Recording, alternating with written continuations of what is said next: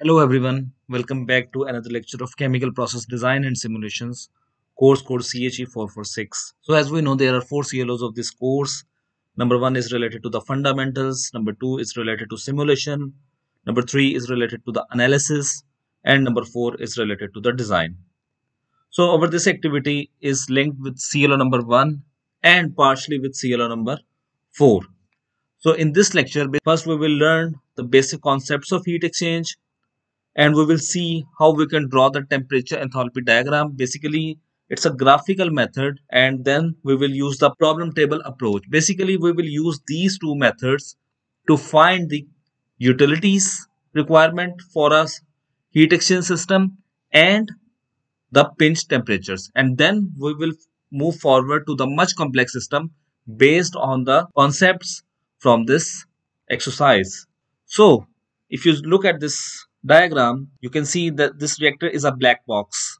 Obviously we are not interested what is going on and what reaction is going on in this reactor. Feed which is coming to this reactor, it is heated to 200 degrees centigrade from 20 degrees centigrade using a heater, and the product is leaving the reactor at 150 degrees centigrade, which is cooled down to 50 degrees centigrade using a cooler. Firstly, the stream which needs to be heated is known as the cold stream, and the stream which exchanges its heat, or you can say loses its temperature during the heat exchange process, is known as hot stream. So that is quite evident that the stream which is going from 150 degrees centigrade to 50 degrees centigrade is a hot stream, and this stream 20 to 200 degrees centigrade is a cold stream. Or in other words, you can say that the hot stream is that stream whose initial temperature is high as compared to the last temperature or final temperature. So this 150 is higher than 50, it means it's a hot stream, or which needs to be cooled down, it's a hot stream. And opposite is count for the cold stream. Consider the simple process shown below. There is a chemical reactor which will be treated at present as a black box. Liquid is supplied to the reactor and needs to be heated from near ambient temperature to the operating temperature of reactor. Conversely, a hot liquid product from the separation system needs to be cooled down to a lower temperature. So we are using currently the utilities. Here we are using a heating utility. There may be steam or furnace oil or anything else.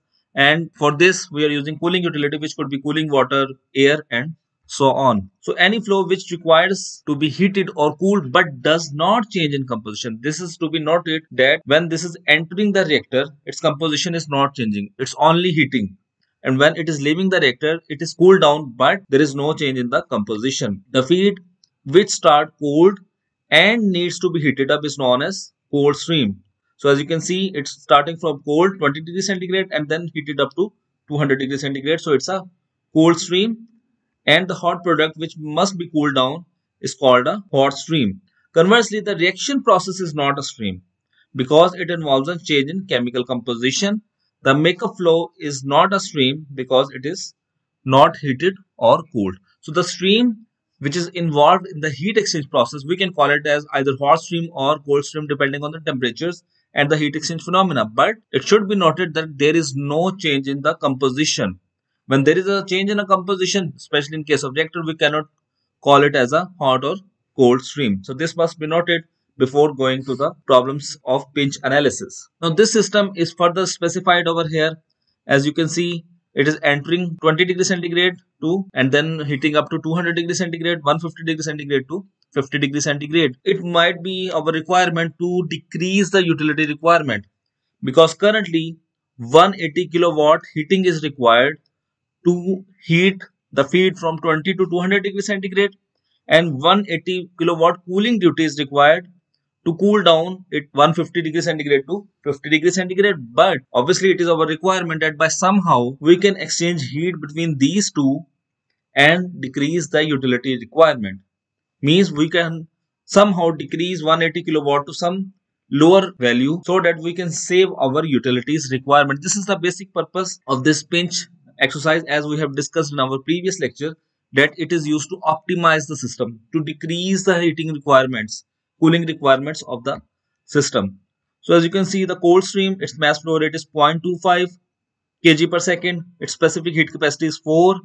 This heat capacity flow rate is calculated by multiplying specific heat capacity by mass flow rate. So 4 multiplied by 0.25 is 1. Then initial temperature, which is the supply temperature, is 20 degrees centigrade. Final temperature is 200 degrees centigrade and the heat load is plus 180. In different books, you find different nomenclature and these nomenclature may be different, but the final philosophy will be the same. I am taking it as final minus initial multiplied by heat capacity. So it is plus 180. If I take it as initial minus final multiplied by 1, then it would be minus 180. So it's up to you whichever nomenclature you want to take. But I am taking the nomenclature as final minus initial multiplied by heat capacity. So 200 minus 20 multiplied by 1 is 180. Similarly, for hot stream, the mass flow rate given is 0.4 kg per second. Specific heat capacity 4.5. Multiplying it gives you an answer of 1.8. The initial temperature is 150 degrees centigrade. The final temperature is 50. And if you multiply it like 50 minus 150 minus 100 multiplied by 1.8 minus 180. This plus minus basically shows the direction of the process. And the important question is, can we reduce the energy consumption? If you look back the diagram, 20 to 200 degrees centigrade and the hot stream highest temperature is 150 degrees centigrade.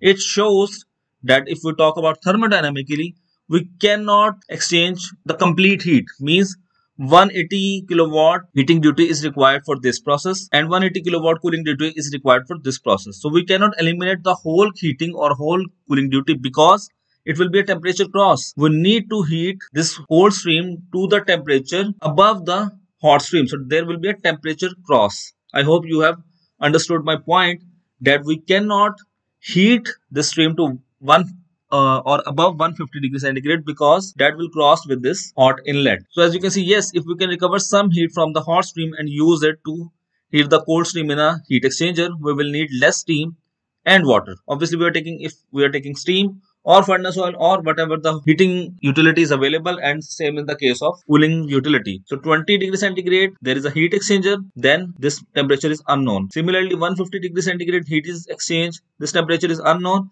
and now the heating and cooling requirements will be lesser. But for this, you have to install a heat exchanger, but definitely that will be a one-time cost, the fixed cost of installing this heat exchanger.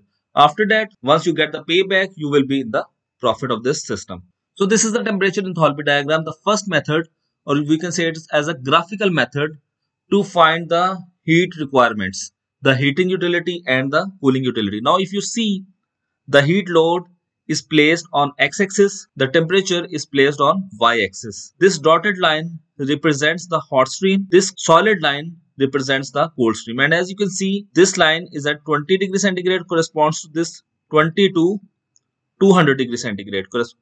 And this line represents 150 to 50 degrees centigrade, and the arrow shows that the temperature is decreasing. So this is a hot stream and this one is temperature is increasing from 20 to 200 degrees centigrade. This is the cold stream. Now these two streams are interacting at this point. This is known as the pinch point, and we can say it as the minimum temperature approach point. And as you can see, once these two lines are just not crossing each other but intersecting with each other, then this point is known as the delta T minimum, the minimum temperature approach, the energy target for the system. And as you can see, if this point currently it is 0, once it is 0, it means you need a very high heat exchanger area for it. So obviously practically it is not possible.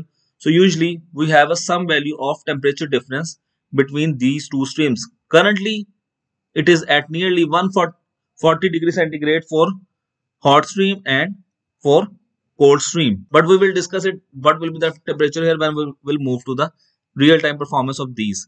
This portion, as you can see, these portion represents the heat recovery. So as you can see, with delta T minimum, the value of approach temperature as 0, the heat recovery is 130 kilowatt, while heating duty is 50 kilowatt and cooling duty is 50 kilowatt, mainly very small.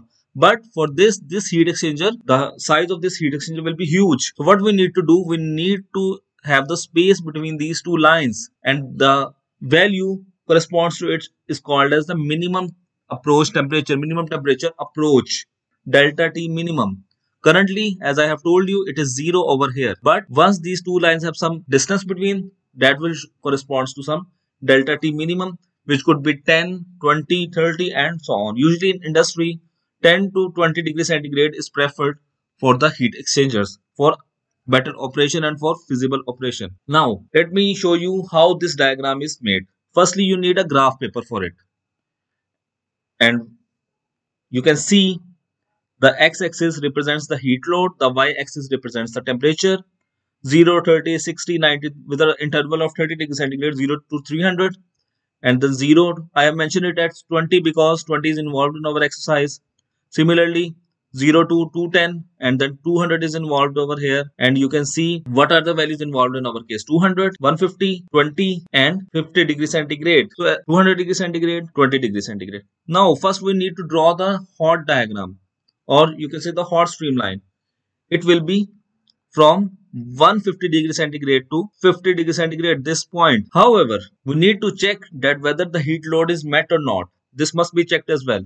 So as you can see, if you take this line to this point, you can see the heat load is 180 kilowatt, and that was the heat load in your case as well. Now for the same, this line represents the cold line, the black line.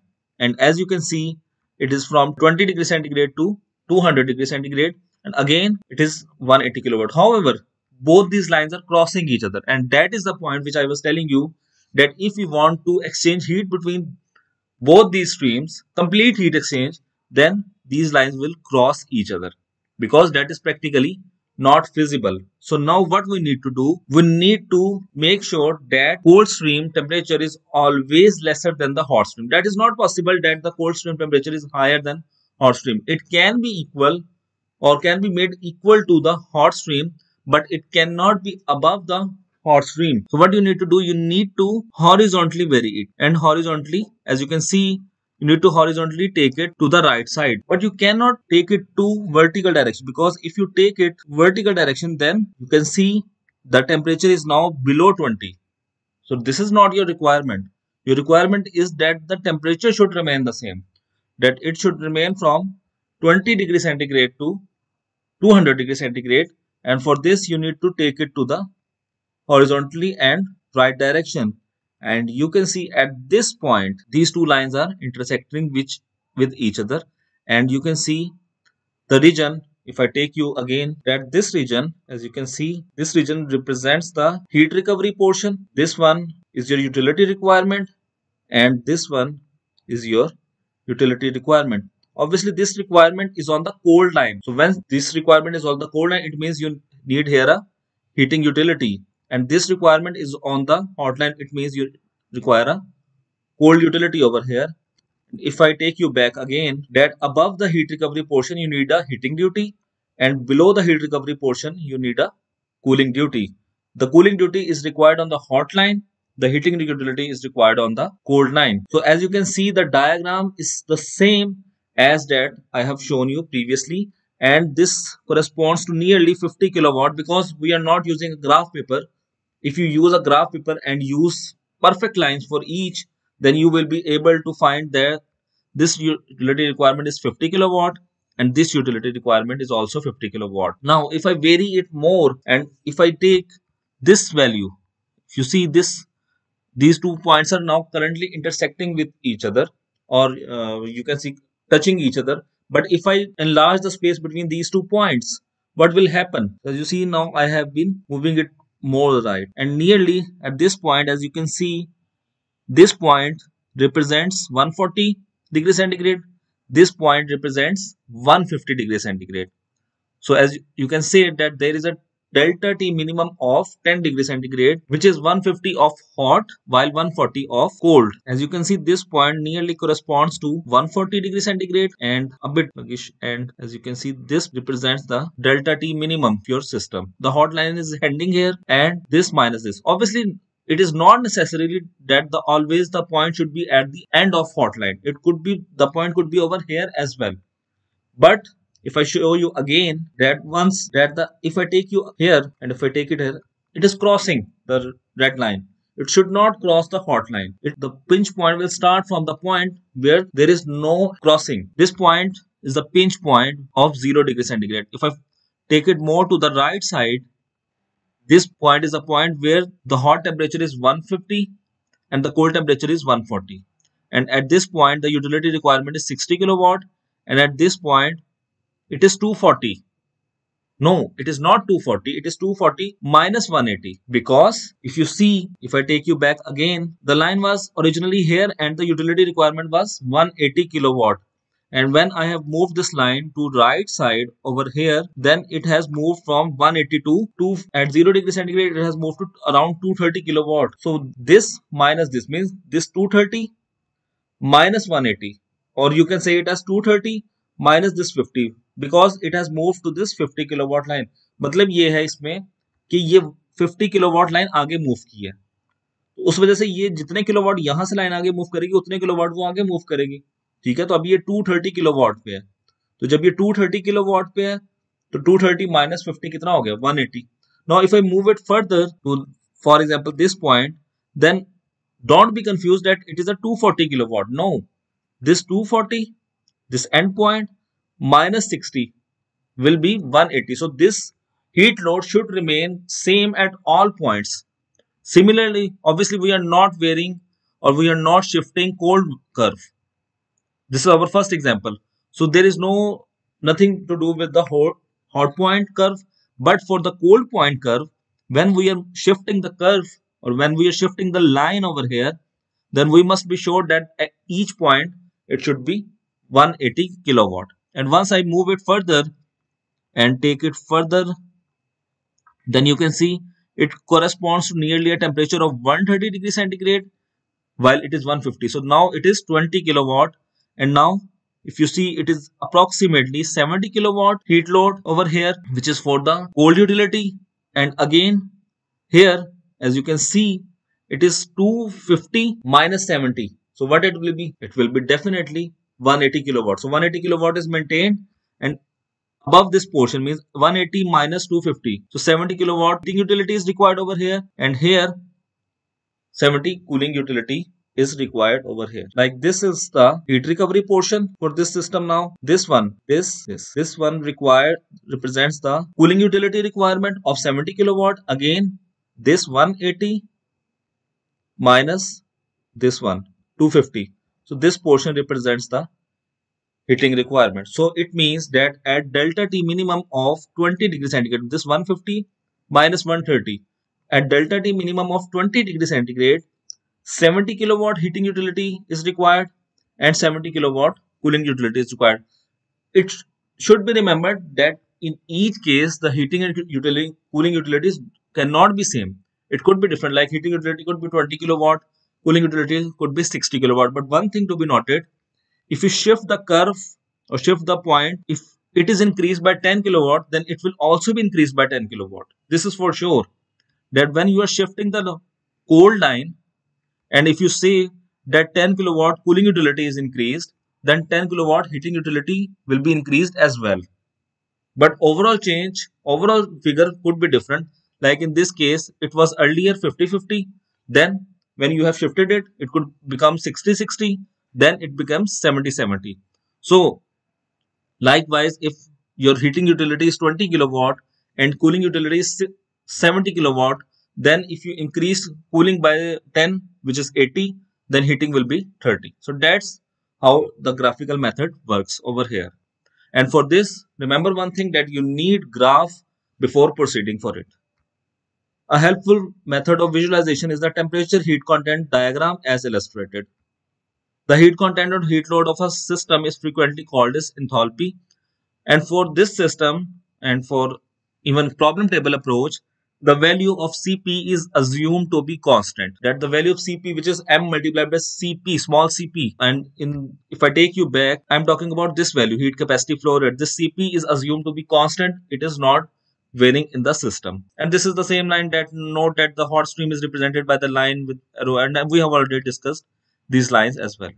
So now you can see that when there is a temperature difference, which is the delta T minimum of 20 degrees centigrade, then the heating utility requirement is 70 kilowatt and cooling duty requirement is 70 kilowatt, which I have already showed you in the previous slide as well. And remember one thing, that the total heat load should be 180 kilowatt for this. As you can see, this is 70 minus 250. So total heat load is 180 kilowatt. But the heating utility requirement is 70 kilowatt for this cold stream, and for hot stream, the cooling utility requirement is 70 kilowatt. The cold stream is shifted on the H axis relative to the hot stream so that the minimum temperature difference is no longer zero but positive and finite. And obviously, I have told you that if it is zero, then you need a heat exchanger of high area, high space requirement. So obviously, that is not practically possible. The effect of this shift is to increase the utility heating and cooling by equal amounts. As I have told you that if cooling is increased by 10 kilowatt, then heating will increase by 10 kilowatt and reduce the load in the heat exchanger by the same amount. Here 20 kilowatt, so that 70 kilowatt of external heating and cooling is required. This arrangement is now practical because delta T minimum is non-zero. Clearly, further shifting implies delta T minimum values and larger utility consumption. So as you can see, when your delta T minimum value was 10, then utility requirement was 60 kilowatt. When it increased to 20, utility requirements was 70 kilowatt. It means with increasing this value of delta T minimum, your utility requirement will increase. But in our upcoming lecture, we will see a trade-off that to which point we should increase the delta T minimum value so that we can get the optimized cost with allowable utility requirements. From this analysis, two basic facts emerge. First, there is a correlation between the value of delta T minimum and the total utility requirements. As I have already told you that with the increase in the value of delta T minimum, the utility requirement will increase. This means that if we choose a value of delta T minimum, we have an energy target for how much heating and cooling we should be using if design our heat exchanger correctly. And secondly, if the hot utility is increased by a value of alpha, the cold utility is also increased by a value of alpha. More in, more out. So we have already discussed and we have proved these two facts. Number one, that the increase in value of delta T minimum increase in utility requirements. Number two, more the utility, one utility, the same will be the second utility. Means if the value of hot utility is increased by 10 kilowatt, the value of cold will be increased by the 10 kilowatt and so on. So that's it from this lecture. Thank you so much.